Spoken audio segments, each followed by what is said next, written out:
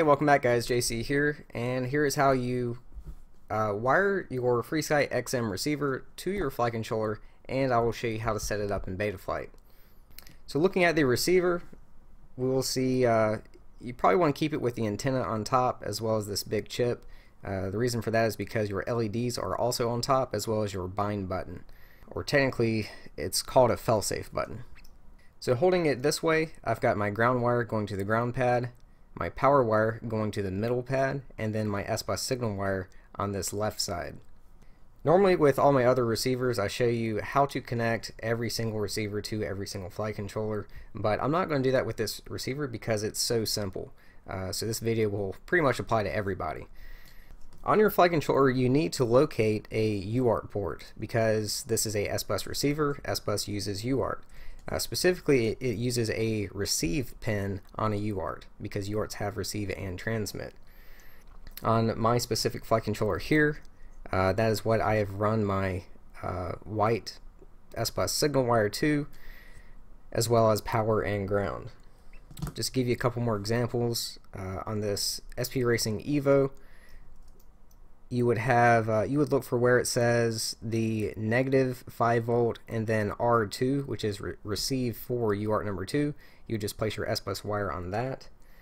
On this SP Racing Mini, if you look on the back side, you will see a G for ground, 5E for power, and then R1, which is receive for UART number 1. The S-Bus wire goes to the R1. Let's just take a, what is this, Seriously Dodo. You will have ground, then power, and then in this case it's not next to ground and power. In this example, we look on the back side and see U3RX, which means UART number 3 receive on pin number 3. So you would place your S-Bus wire on channel number 3. And you should get the idea by now. You just want to find a receive on a UART and place the S-Bus wire on that. And also keep in mind what number the UART is, because once we go into Betaflight, which we will do right now actually, you have to use that UART. So if I plug in my USB, at least on this flight controller, it powers the flight controller and receiver both. Not all flight controllers have this ability. Some of them you will have to plug in a LiPo battery to power the receiver. Either way, just make sure you have power to the receiver. Now in the last video, I showed you how to bind the receiver. If you have not yet bound it, hey JC, welcome back, then you need to go ahead and do that. Look in the description below. I will leave a link to my FrSky XM playlist where you will find many other videos, including how to bind it. One more thing I should mention real quick, because F4 boards are becoming more and more popular. FrSky receivers have inverted S-Bus and even telemetry signals. This doesn't have telemetry, but I'm just saying it's inverted.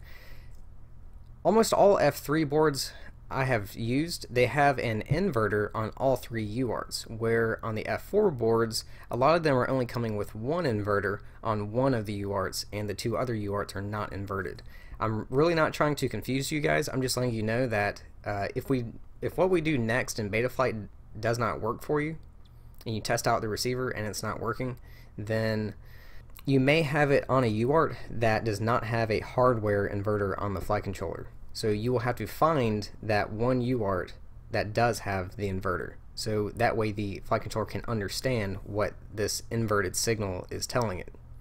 Okay, once we go into Betaflight, what you want to do is first go to configuration, scroll down, and you want to set this to serial based receiver because we are using S-Bus. Then choose what type of serial, which is S-Bus, and then come down and save and reboot.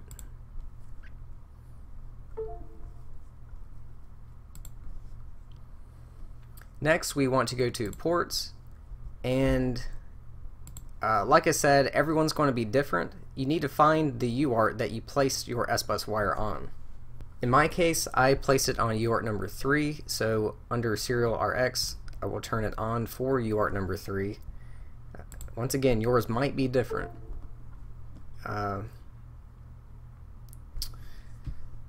Then go back to configuration. Sometimes your settings here don't save. For example, it did it to me. It reset it to ppm, so you would choose serial base receiver once again. Make sure this is still set to SBus. Save again.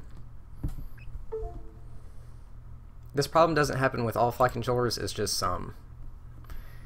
Now everything should be working. To test it, go to the receiver tab, and if you move your joysticks around, roll, pitch, yaw, and throttle should all be moving on the screen.